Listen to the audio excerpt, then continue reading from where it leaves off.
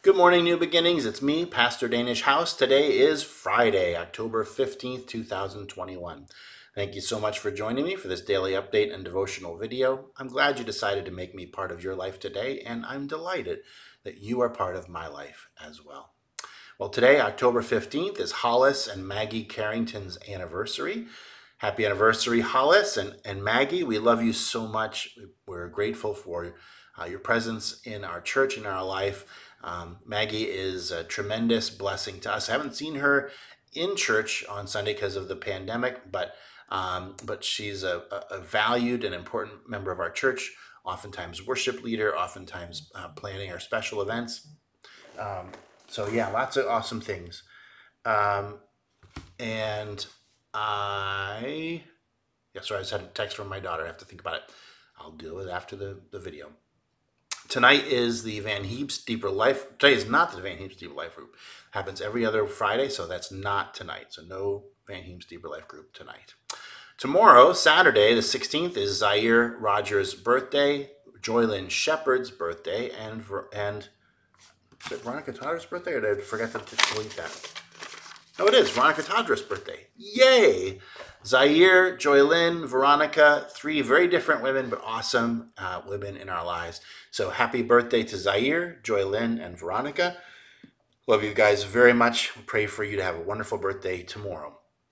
And on Sunday at 10 a.m. will be our Sunday morning service here at DeGarmo Road. And of course, at 7 p.m., our Deeper Bible study for our teens.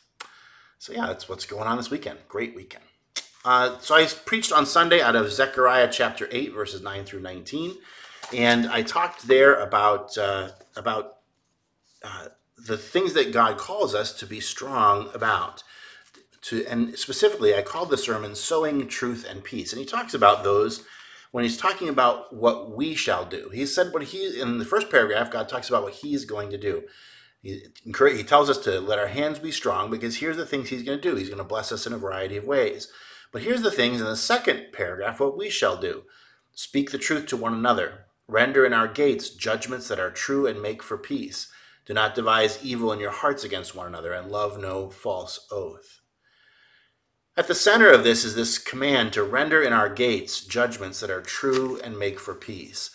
The gates of a city in the ancient world were the place where judicial judgments were made, where cases were heard, and the judges who were the official judges of the city, the elders of the city would make those judgments, and they would pass judgment that had legal force.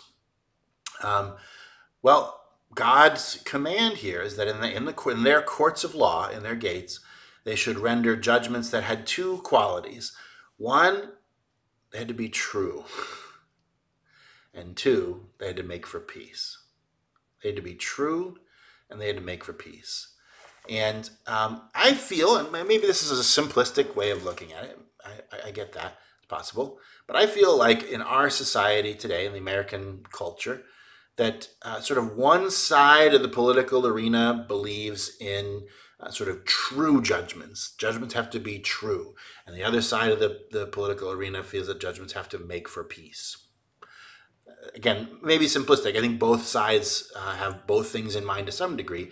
But I think both of those qualities need to be part of any judicial system. Any good judicial system has to have judgments that are both true and make for peace.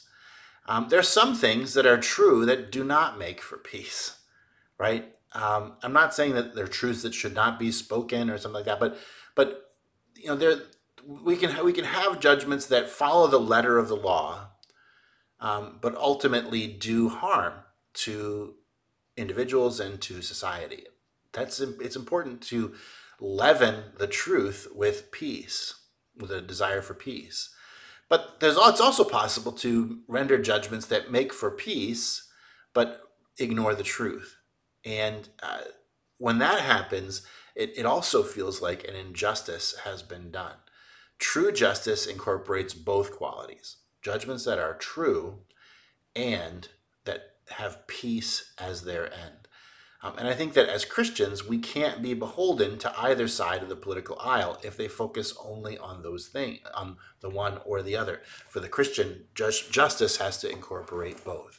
And there's other qualities in the scriptures that are for true judgments. Certainly, there's a lot of restrictions on judges from taking bribes, from showing partiality to people. Those are things that ought not to be done. But those things get towards the truth part of judgment. So I think that they're all sort of subsumed under those two judgments that are true and make for peace. Let's strive to have both when we get the opportunity to pass judgment, and let's strive for both in our society, the church, and the world. Let's pray. Heavenly Father, thank you that you are a God who judges us truthfully, but you also are a God who judges us in a way that makes for peace. And I thank you for that. Thank you for Jesus, who makes peace between us.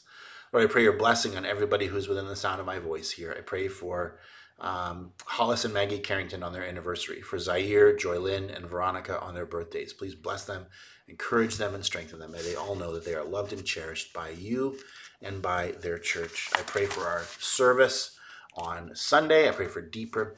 Lord, may this church bring your word forward and raise your people up to be disciples of you. Bless us this weekend. I look forward to us talking again on Monday. In Jesus' name, amen.